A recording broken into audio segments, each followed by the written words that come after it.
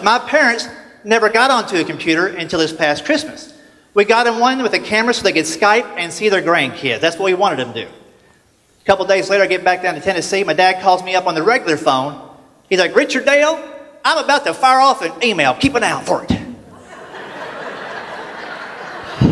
I'm like, I will, and just so you know, you don't have to call people right before you send them an email. You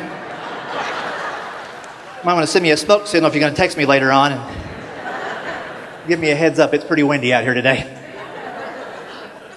So I log on to my email. There's an email in there. It's not directly from my dad. It's asking me if I would like to follow him on Twitter. My dad ought not be on Twitter. That's all I'm saying. But I couldn't believe he figured it out. So I log on to his Twitter page to see if he put out a tweet yet. He's only had the computer for 2 days. How many tweets do you think a normal person would put out in 2 days? Maybe 2, maybe a tweet a day. He had compiled 116 tweets in 48 hours with no followers. That is an optimist right there. So my dad doesn't talk a lot. I thought this might be his way of communicating, not just with me, but with everybody. So I start scrolling through his 116 pearls of wisdom to see what I can glean. I get about 10 deep into it, I realize it's not even 116 different thoughts. It's one story broken into 116 pieces.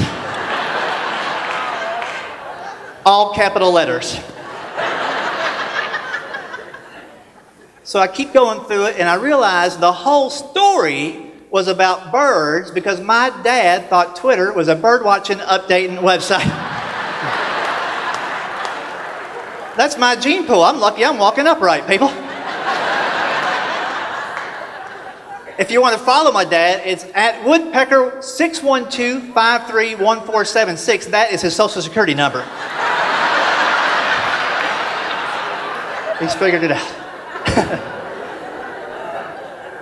Oh, I love my parents.